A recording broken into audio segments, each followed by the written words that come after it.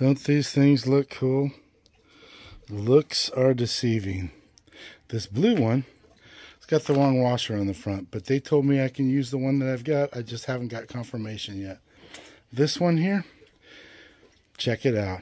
Let me show you how it clicks and all sorts of weird noises.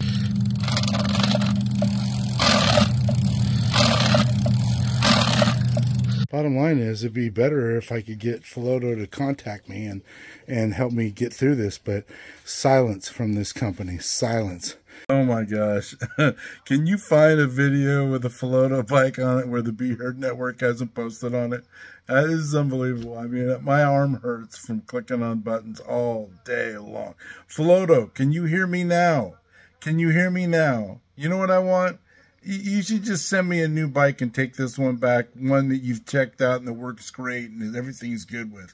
Because, I mean, I'm telling you, this jumbo is ticking me off. I can't even ride my brand new bike. But Philodo, you've ignored me. You will not return my calls. You will not return my emails. You have not commented back to me.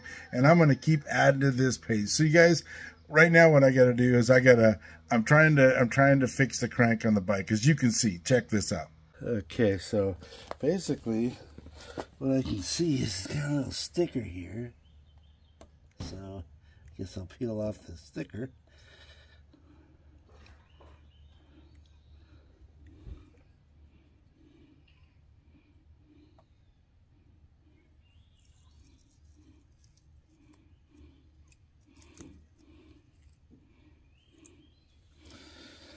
Alrighty.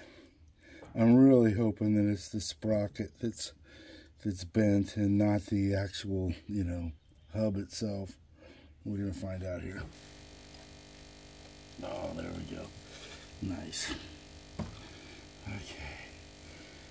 Let's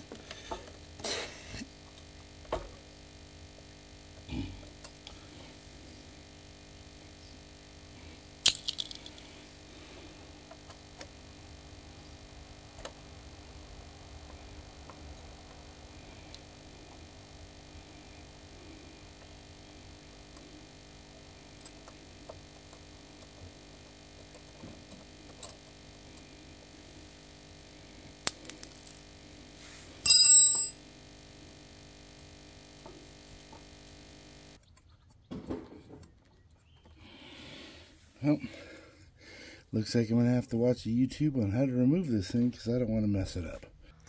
See, there you go. But you know what I need? I need to order a new tool now. So I'm going to have to go and order a specialty tool to pull the crank off at an extra cost to me because Philodo won't get back to me. And if that doesn't work, then, you know, I'm going to check it out and see if the sprocket's bent. And hopefully it's not the hub or something like that. I don't know. I'm not a bike expert, but I'm going to have to tear into this because I don't want to dump more money into a bad product if I don't have to. But, I mean, if I don't hear back from Philodo, well, then I'm going to have to take it down to my local bike store and see what they say about it. See if I can get it fixed from them, have them check it all out and fix it. And then I guess they're leaving me no choice. I'll go to the Better Business Bureau and then I'll have to file small claims or something like that because they just refused to contact me. I mean, it pretty much destroyed my 4th of July. It kind of sucks.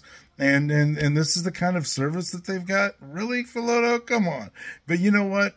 I'm going to make a video.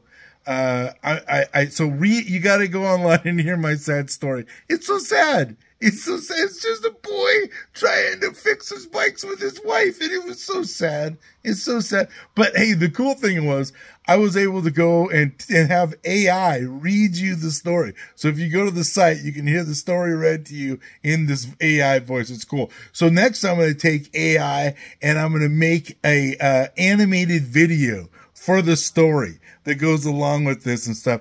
I'm just, you know what? I'm making lemons out of lemonade. You know, I'm trying to have fun with this whole thing. It's kind of upsetting to me, but what are you going to do? You know what? These companies like this, they think they can ignore you and just throw you to the background, but they can't, you know, and I'm not going away until these bikes are fixed and I can ride them. I want to get out there and I want to ride. And Philodo, I paid you a lot of money so that I can ride. Do you hear me now, Philodo? Hello, Philodo. Do you hear me now? Hello, Philodo. Hello.